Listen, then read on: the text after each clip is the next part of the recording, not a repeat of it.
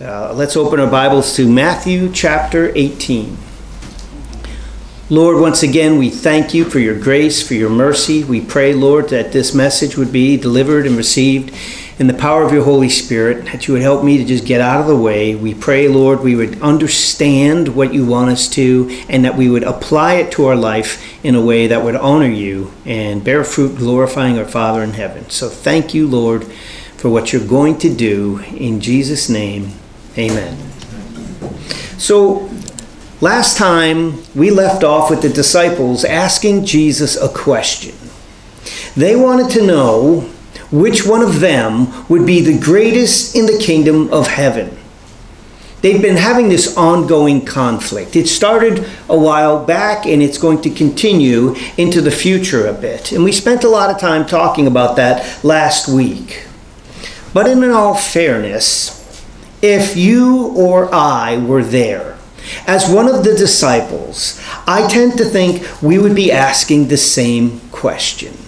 It's easy to look at them and go, can you believe these guys jockeying for position? But truth be told, if I was there, I'd be like, he is the Messiah. He knows me. He loves me. We're friends. I'm actually friends with the Messiah. That means the kingdom is right around the corner.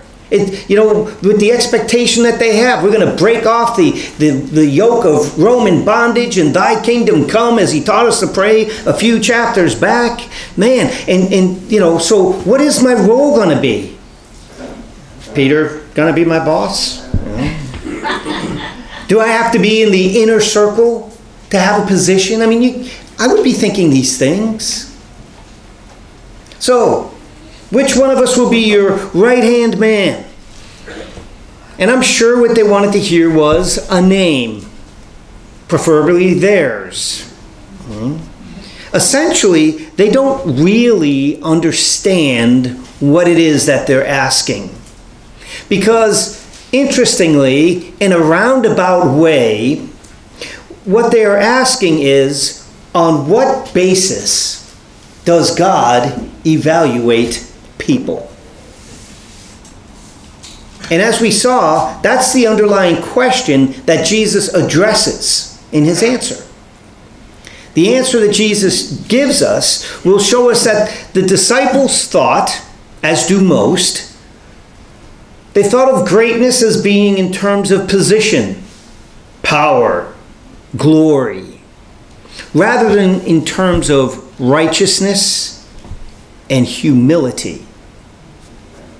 So, Jesus, who then is the greatest in the kingdom of heaven? And instead of naming names and ranks, we read in verse 2, then Jesus called the little child to him, set him in the midst of them, and said, assuredly I say to you, unless you are converted and become as little children, you will by no means enter the kingdom of heaven. I'm sure that is not what the disciples were looking for. That's probably not what they wanted to hear. They knew in that day, children were not regarded as mighty or of high social status. Children were to be seen and not heard. They were just kids. A child was to be subject to authority, not the one in authority. You're telling me I have to be subject to rule? A child is one that has to be looked after, not one to be looked up to.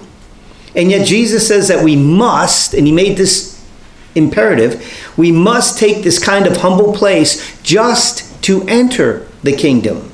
Never mind being the greatest in the kingdom.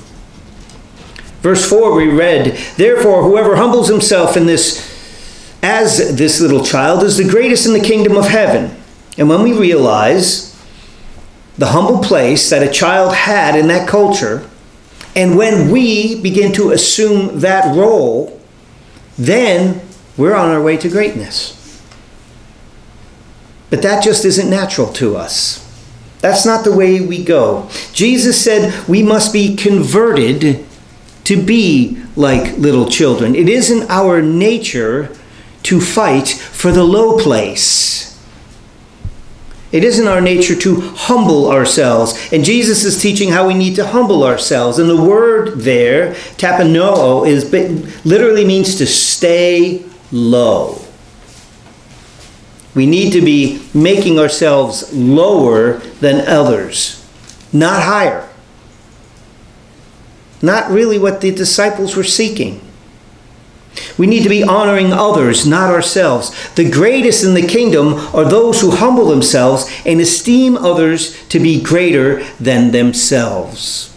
And then in verse 5 he said, whoever receives one child like this in my name receives me.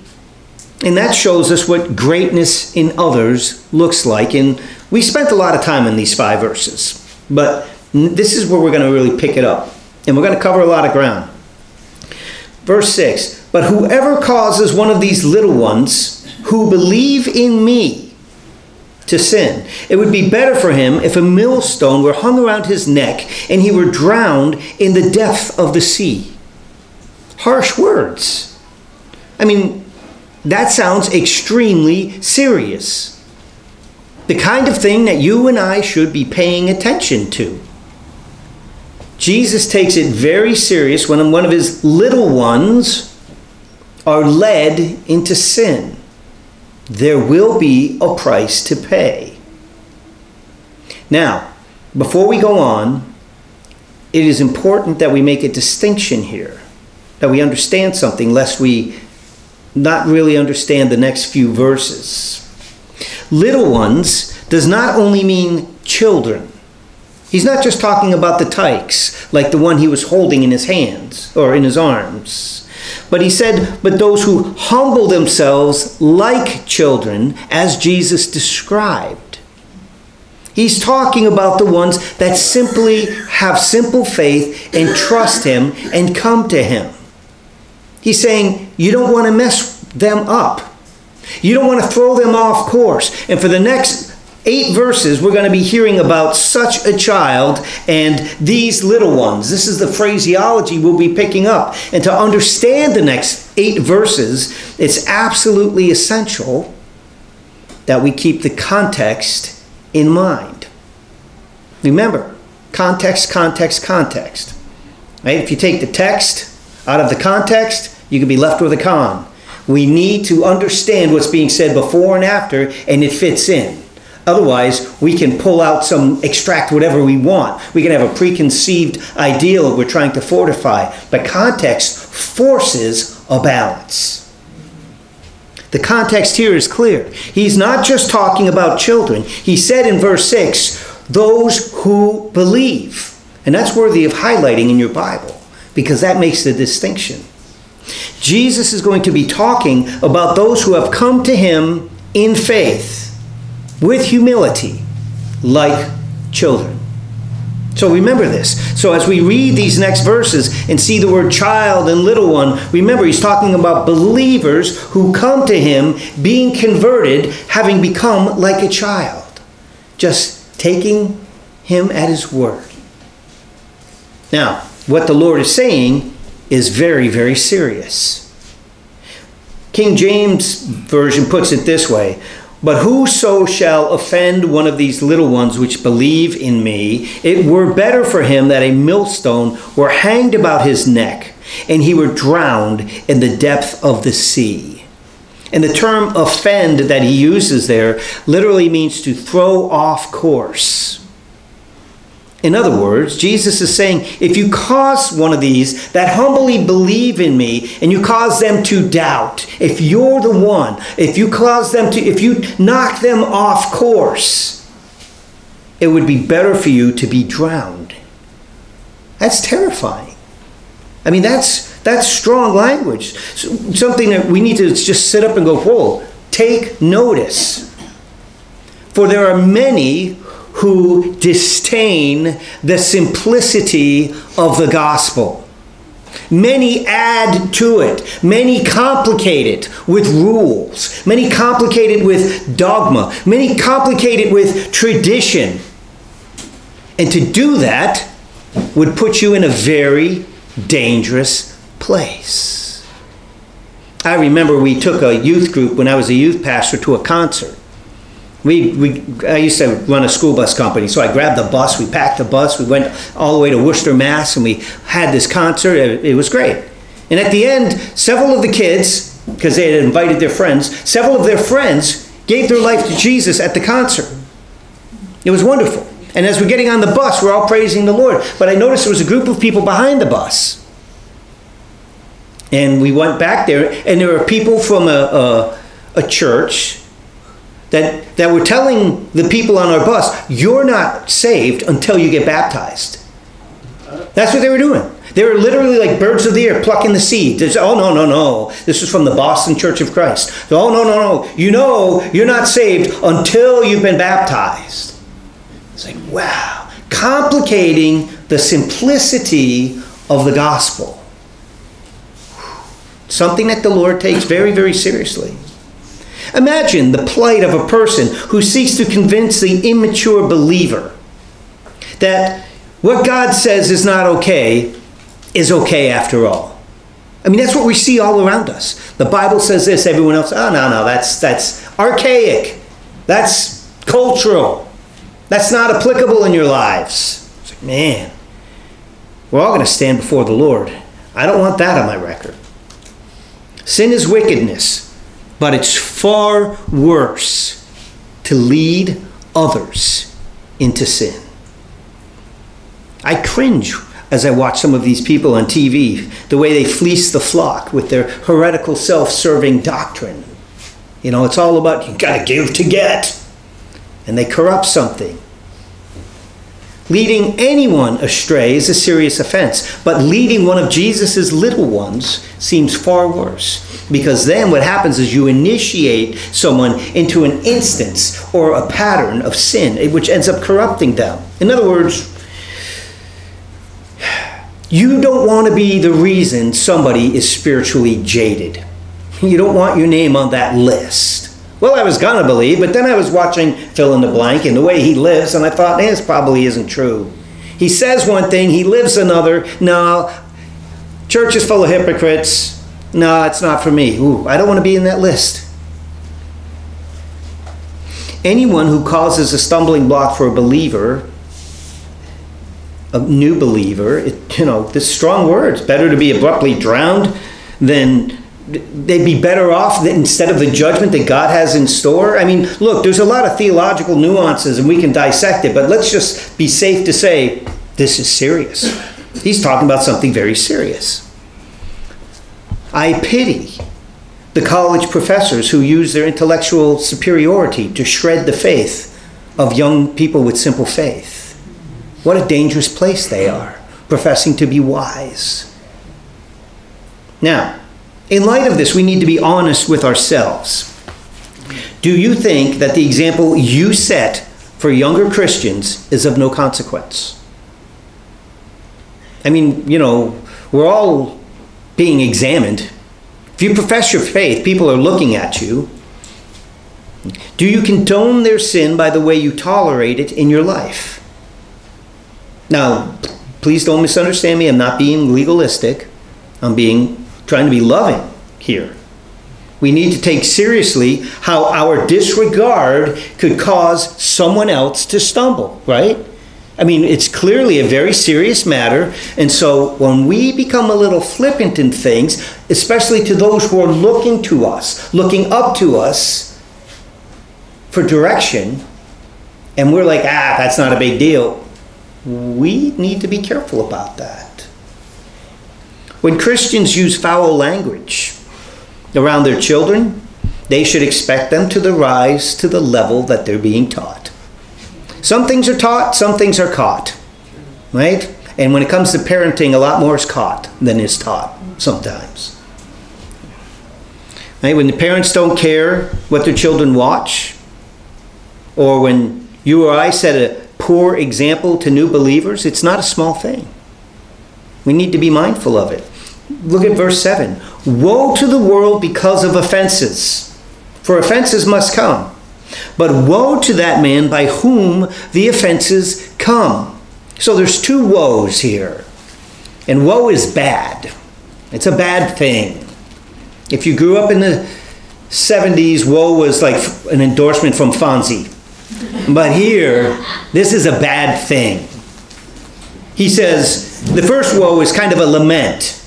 It's a cry. Woe to the world. It's kind of like this cry of pity for the fallen world. You know, just marinating in deception in this fallen system. And there's a lot of enticements. There's so many, you know, I don't think a lot of people understand. The main thing is to keep the main thing the main thing. The world just wants to suck you into the here and now and pull the loyalty of your devotion into things that are temporary as you're disregarding that which is eternal. Right? All you got to do is nothing to get sucked into the here and now. So woe to the world. I mean, a general lament, because there's so much evil infiltration that are going to throw people off course. The second woe here, far more specific. This is the one we need to pay attention to. This is a warning to the one who brings or introduces other people to evil things. Woe to that man by whom the offense comes. So we live in a fallen world. It's inevitable that sin is going to hurt and that offenses are going to come. It's going to happen. That's all there is to it. Yet the person who brings that offense is guilty before God and doesn't have an excuse. And we need to pray that we don't become one of those people that just cause other people to stumble with our flippant, casual Christianity. God's going to take care of people who mess with these children. I'm not just talking physical abuse and things like that, but anyone who makes a child, a young child or a child of God, walk away from God. Mm-hmm. Somebody who finds that as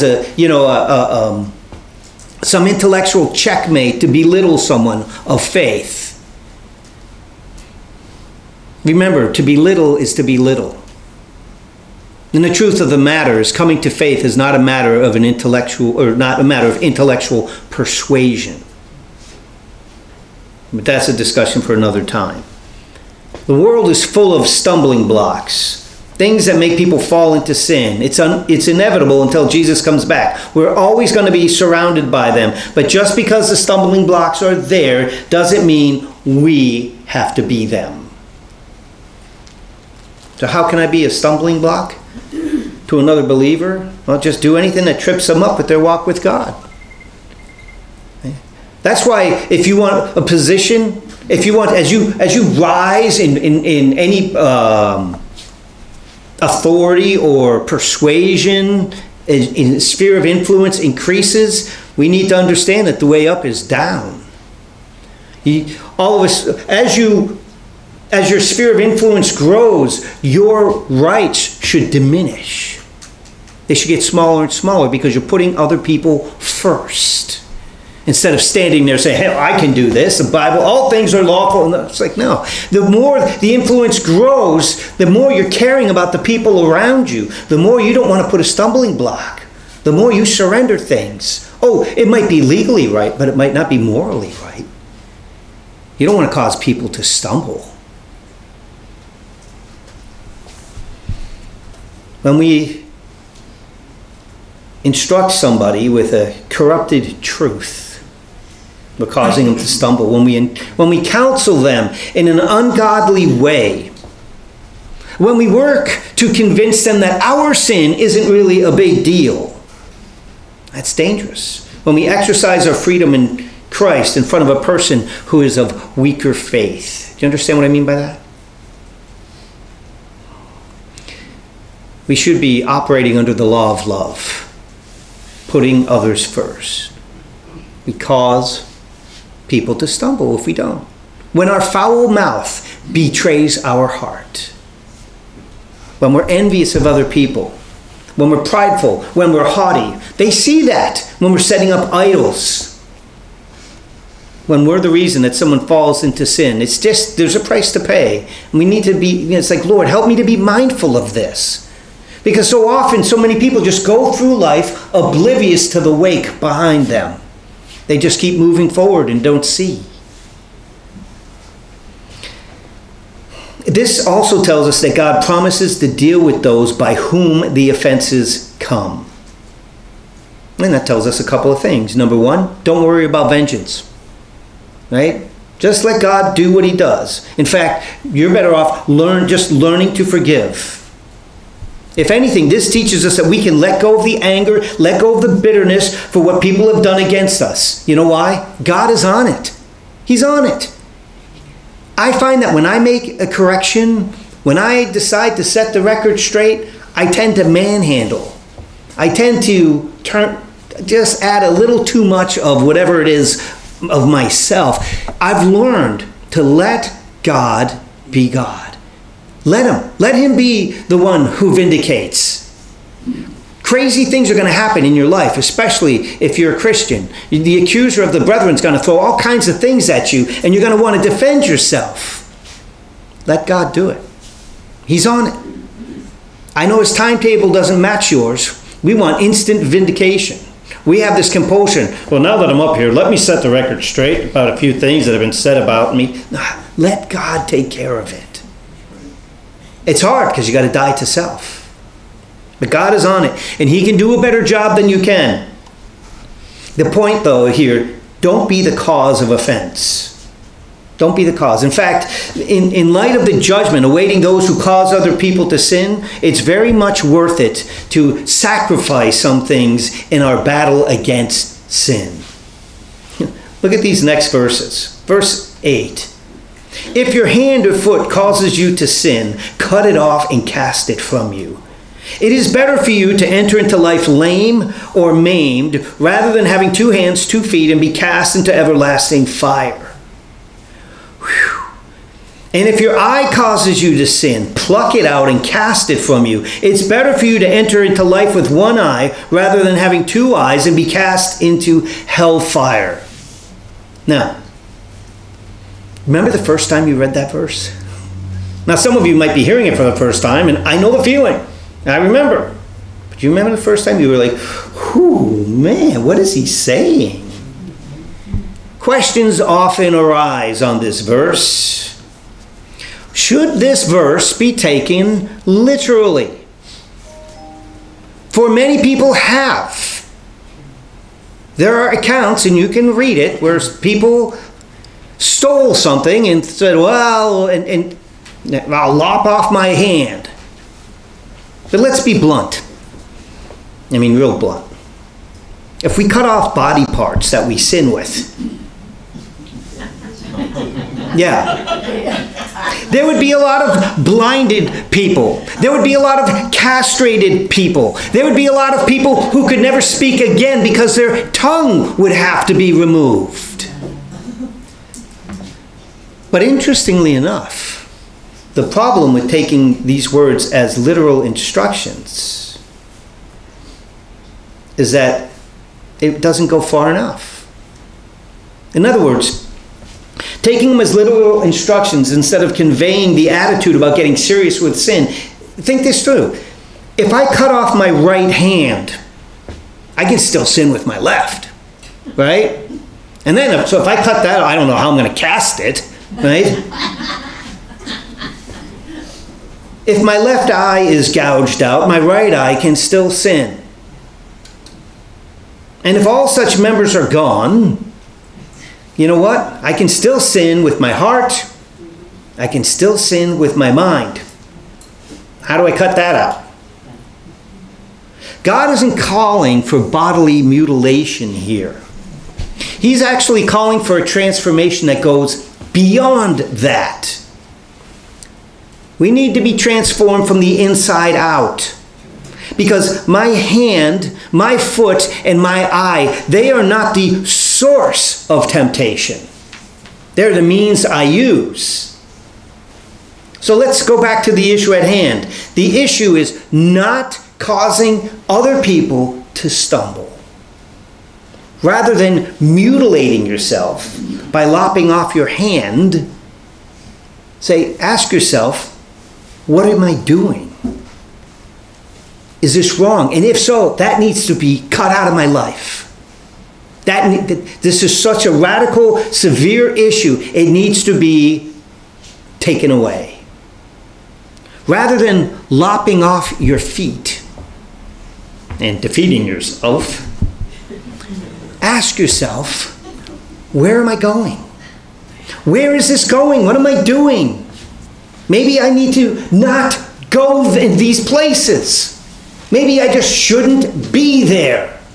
Maybe I should eliminate that from my life because it's messing me and other people up.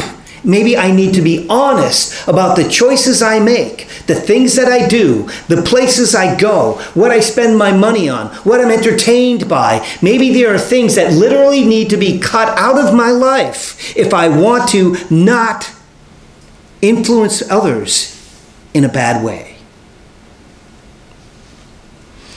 Rather than gouging your eye out, ask yourself, is it really worth the price of looking at this?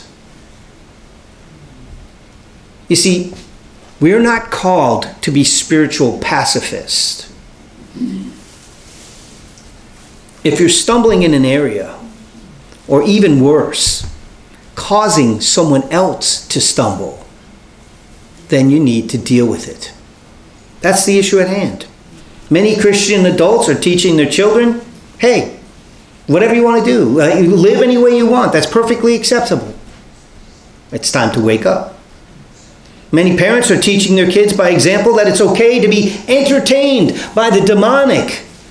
It's okay to spend your pastime just absorbing the very sins that crucified our Savior.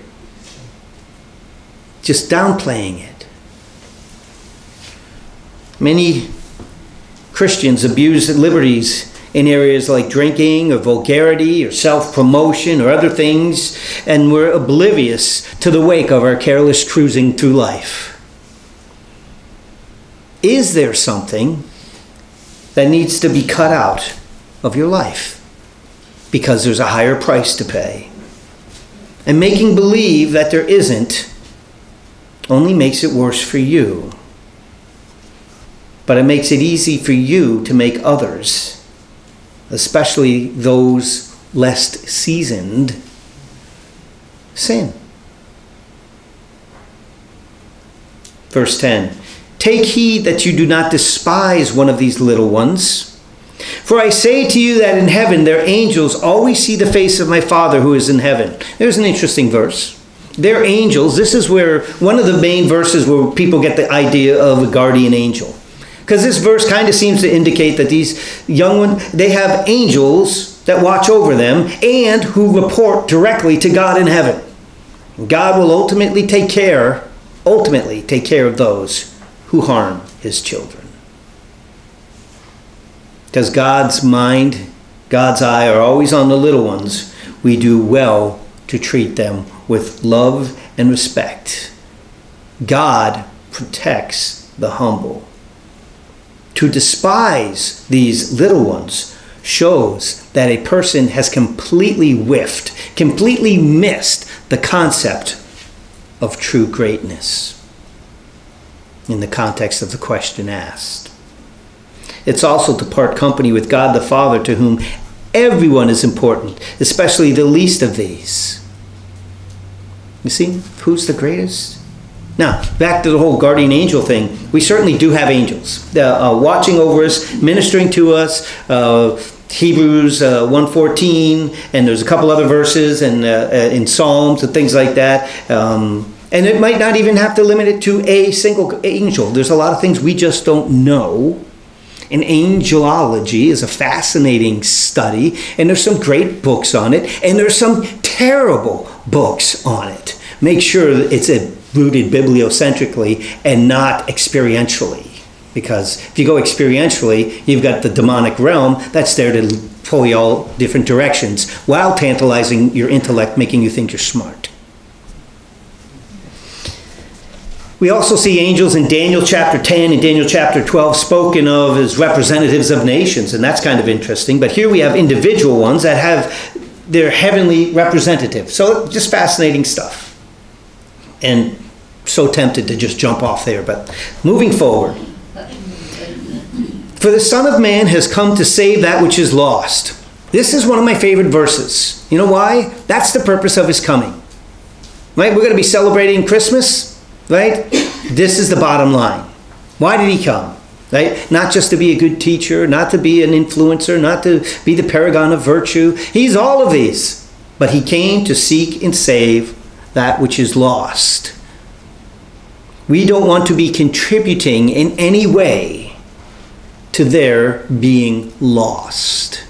We don't want our conduct or any of that. As a disciple of Jesus, we need to share his heart and his care for individuals. Something we can only do if we're animated by the power of the Holy Spirit. Otherwise, you're just going to try to do well in your own strength. And I don't know, I think most of us have been a gerbil on that wheel and exhausted ourselves trying to do that. Oh, we need to find a source of strength greater than ourselves. Now, children are easily lost, easily disoriented, and easy to mislead. So are young ones in the faith, right? Jesus has come to seek and save. Verse 12. What do you think? If a man has 100 sheep and one of them goes astray, does he not leave the 99 and go to the mountains seeking the one that is straying? And if he should find it, assuredly I say to you, he rejoices more over that sheep than over the 99 that did not go astray. What's the point? Even so, it is not the will of your Father who is in heaven that one of these little ones should perish. I wonder if he's still holding a child at this point. And he's gone from non-offending children to misleading them to saving the lost, and how important it is to God that the lost ones are saved. And he draws an example that from real life that they can relate to. You know, as God cares for each of the little sheep, so should we. And this simple narrative demonstrates the value that God places on individuals. I think that's a beautiful truth that's often overlooked. Jesus exhorts us to reflect the same care. It's not about self. Which one of us is the greatest? The one who cares the most about the least of these. Now, let's look at the other side of the coin. How do we take this approach and deal in the kingdom, in the family, with the people who are sinning against us, messing us up, causing us to stumble a little bit? It's a real issue. So how are we to deal with it? Jesus, well, he explains it here. And I see a lot of times Christians are guilty of handling it their own way. I've done it my own way. Look, there's a way that seems right, but the end thereof is death. It causes separation. And I see a lot of pain because people do it their way. So here's the process of confronting a sinful believer. A believer that's going astray. A believer that's going to cause harm to others. He gives us a 3-step program on confronting the believer who sins. Moreover, verse 15, if your brother sins against you, go and tell him his fault between you and him alone. If he hears you, you have gained your brother. Now, this starts off with the word moreover. It's actually in the Greek, it says D, which is a conjunctive. In other words, it means we connect it to the previous section. We don't, this isn't, you know, you look in many of your Bibles, you have a chapter break, and then it says church discipline.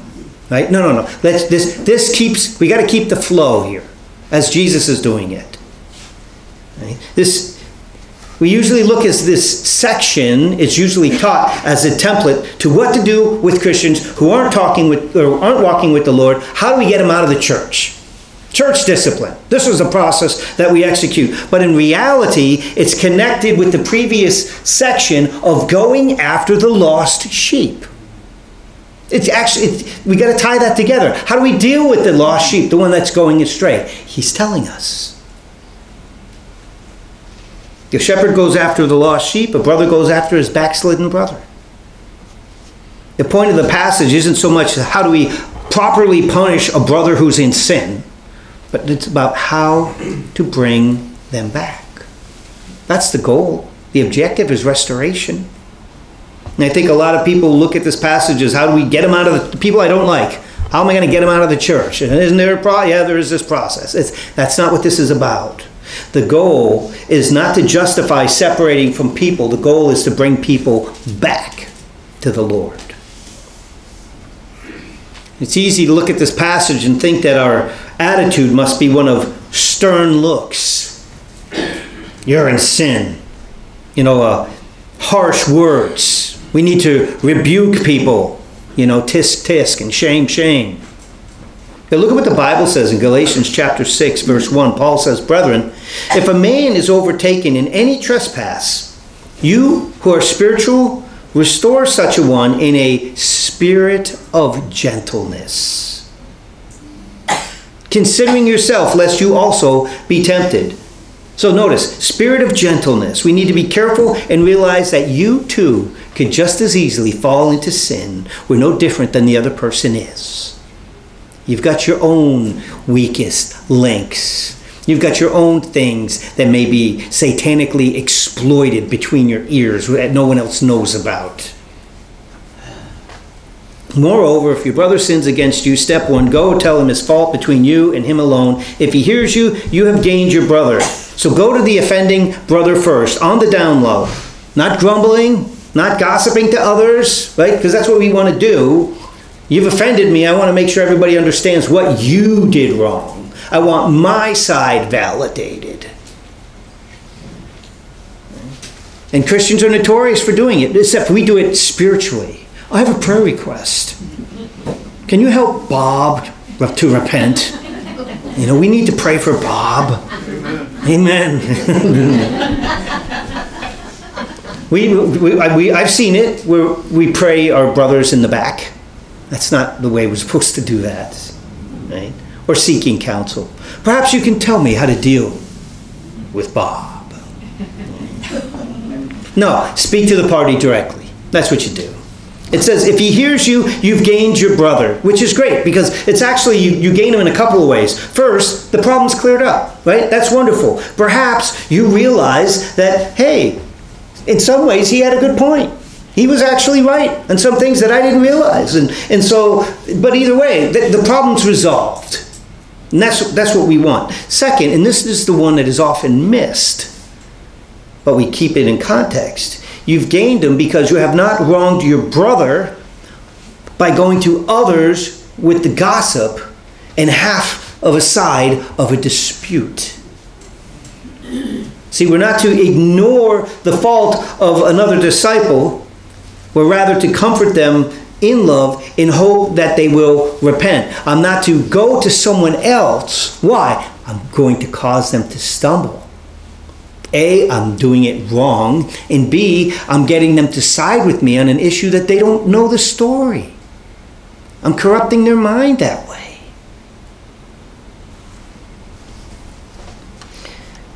Proverbs 17:9 says, he who covers a transgression seeks love, but he who repeats a matter separates friends. God has a lot to say about those who cause division in the body. It's between you and him alone. It's a concern of no one else. It's a private confrontation. Even if it's an open sin, even if it's a public thing or a serious thing, take him to the side. We want to convince him of his sin. That's what the scriptures say. I will also add this. Don't do it if you're the kind of person that enjoys doing that. You know what I mean? Some people pride themselves on setting others straight. Yeah. Another thing I'd tell you is, if you are going to do this, prepare to be misunderstood. Because they will we have a tendency to be brilliant in our defense mechanisms. Sometimes not so brilliant. Sometimes it's like, you know what, I'm just going to shoot the messenger. And that's what people do often. Prepare for that. The issue is you speak the truth and you speak it in love. The objective is to restore your brother. Step 2, if you will not hear it, take with you one or two more, that by the mouth of 2 or 3 witnesses every word may be established. See, the circle of people in the situation only becomes wider if the person in question refuses to listen. Right? No need to bring everybody in, but if he refuses to listen, then you go and you get someone else, a witness. If he does not listen to you or two people, because that helps check out the validity of the accusation. Sometimes somebody will come to me with something, and as they're explaining it, I can ask them a question and go, oh, I didn't even realize that. Problem solved. If he refuses to hear them, tell it to the church. But if he refuses even to hear the church, let him be to you like a heathen and a tax collector. So if the stubborn, unrepentant attitude remains, then they are refused fellowship. Even so, the unrepentant one should be treated with love and with the goal of bringing about full repentance. And this is why. This is the whole reason behind this. It goes back to the context of the conversation. We can't allow the unrepentant one, we can't allow the leaven in the church to cause little ones to stumble. That's why. That's the reason. Here's the truth. Tolerance left unchecked kills. Pure tolerance will always embrace the means of its own demise. Imagine if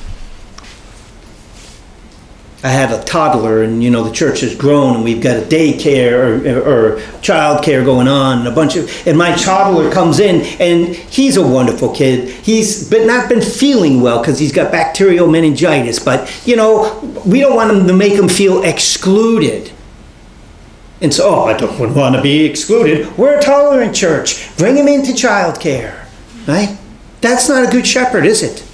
So that may not seem nice to the child or to we'll do it in love, but no, I'm not going to have everyone else contaminated, infected because of our not willing to do anything at all. I think if I did that, you would have a right to be upset with me. So when someone comes in here who professes to be a believer, and we all know that he's cheating on his wife, should I just tell the little ones, hey, it's okay? Remember, the goal is restoration of the sinner. The goal is protecting the little ones. A healthy body will purge itself of poison, and this is how the body of Christ is called to do this. The sense of being refused the full standing and participation of the body of Christ is what Paul means when he refers to delivering such a person to Satan. You see that in 1 Corinthians chapter 5, verses 1 through 8. There's a sense where the unrepentant person is chastened by being outside of the protection of the fellowship. And that's something we'll deal with soon enough. But let's close this out. And this was longer than I had anticipated. Let's close this out with a series of questions and then one brief illustration. So, who is the greatest? The one whose goal isn't greatness. Right? Not self-promotion, but promoting Jesus. Why do we need to be converted as children? Because humility is not natural. It's humiliating. And we see that as a negative thing. We want to be great. Jesus wants us to be great, only we need clarification of terms. What Jesus calls greatness doesn't line up with our perspective. Next question. Do you have time for the little ones? Whatever that means to you. Or is it about you and your goal, however noble? The nature of Jesus sees each one. The nature of Jesus longs to engage. And even if, woe to the world and to those who introduce evil to the little ones. Have you or are you leading any little ones astray? When you're condoning sin, look out. Look out. God promised to deal with those by whom the offenses come. Look, if you want to provoke a man to anger, pick on his children, right? Woe to the man who causes God's children to stumble. Don't worry about vengeance when you've been the one wronged. Just learn to forgive. We see that if we're really living in Christ, no other person can wreck our life. If they bring offense in our life, God's going to deal with them and not forsake us. It's just the way it's going to be. Next question. What do you need to cut out of your life? What are you doing? What are you going to? What are you watching? Please, please take it seriously. Because God clearly does. Give him the veto power in your life. And say, Lord, show me what needs to go. Show me the correction that needs to happen. Show me where I'm setting a time bomb that's going to detonate in the future, hurting myself and other people. Give me the opportunity to make the correction now. Whatever it costs to eliminate it is a small price to pay in avoiding eternal damage and harming other people. If Jesus would leave the 99 to save one astray, then how is it that we are okay with the very enticements that lead them astray? We need to cut that out. And when someone else sins or is in sin, don't be self-righteous in your approach. Here's my question, my final question. How would you want me to approach you? Be what you need. We all fall down, we all sin. Be what you need. Be that person you would need if you were the one in a bad situation. Correct people, but do it in love, in the spirit of gentleness. We need to be genuine. We need to be humble and let God do what he does. I'm not trying to put goals above you, that you can't reach. I'm not trying to put a carrot on a stick where you can't get it to make you to move. That's not what I'm trying to do. But I am trying to tell you that God can have you live this way. He's not going to call you to do something he won't empower you to do. But we need to be animated by the power of his Spirit. That's how it happens. I used to be a foster dad. I had a couple of kids. They had a really, really difficult situation. Or not foster, I'm sorry. The Big Brother type program I used to take. And there were these two boys, and they really had a very bad situation. And anyhow, I would take them out and just love on them, share the love of God. They had no male role model. And I remember I took them and I was bringing them up to the Quabbin Reservoir in Massachusetts. And their neighbor, there was this little girl named Cassie, and the mom stepped out. And I was like, I know her from high school. This is your daughter. And she's like, yeah, she's best friends with these boys. Can she go with you? I'm like, sure. So I had these two boys and I had Cassie. And I went and bought one of those 99-cent kites. Remember? The one with the big bloodshot eyes? That plastic cheap kite? We went to the Quabbin and we were going to have a picnic at the base of this huge dike, Goodnow Dike. It's this huge wall of grass. And we're down at the bottom, and this group of college kids comes next to us, and they're setting up I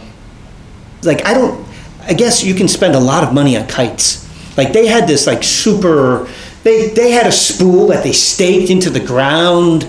I mean, these guys were serious. And they had this big thing they assembled. And then I'm like, you ready, Cassie? And I'm holding that back bar. I say, when I say go, you run. 1, 2, 3, run. And she runs. And I let go of the bar, and the kite goes right up into the air. And it's flying. And I'm like, let the line out. As soon as it clears the top of the dike, the wind catches it. Beautiful. She's got it. Meanwhile, these guys are spending 20 minutes trying to get this thing off the ground. And there's this little girl with her 99-cent kite just having the time of her life. These guys are getting frustrated. We even tied it to my toe, or my foot, while we were eating. Having our picnic. We were just flying a kite and having our picnic. And it wasn't even multitasking. Meanwhile, these guys, they gave up. They couldn't get it in the air. And the point is this. You can try to do these things that you're reading about. And try to be a better Christian. And try to be more humble. And try. Or you can let the power of the Holy Spirit do the work in your life. Like little Cassie, that just lifted that thing up to great heights. It's not a matter of getting the right equipment. It's not a matter of trying harder. It's a matter of letting God be the strength of your life. He can empower you to live a life that you can't live under your own strength. No one has deceived you as much as you've deceived yourself. But you can trust God. He's not going to call you to live a way He won't empower you to live. Amen? Amen. Lord, we thank you for your word. We thank you for this challenging passage of Scripture. But Lord, we thank you for your love and for the gospel that saves us, that you died for our sins, that you paid the price that a just God demands, that you can look at us and see the righteousness. Lord, that you would give us the gift of righteousness. And it's a gift. We don't deserve it, but you so love that you gave. And we are just so privileged that you revealed yourself to us. And Lord, we ask you, fill us with your Spirit. Not so we can jump high, but so we could walk straight. So we could live a fruit-bearing life, animated by a source of strength so much greater than ourselves. For you created us for a purpose. We thank you, Lord. We thank you for your word. We thank you for your Spirit. We thank you for this time. In Jesus' name, amen.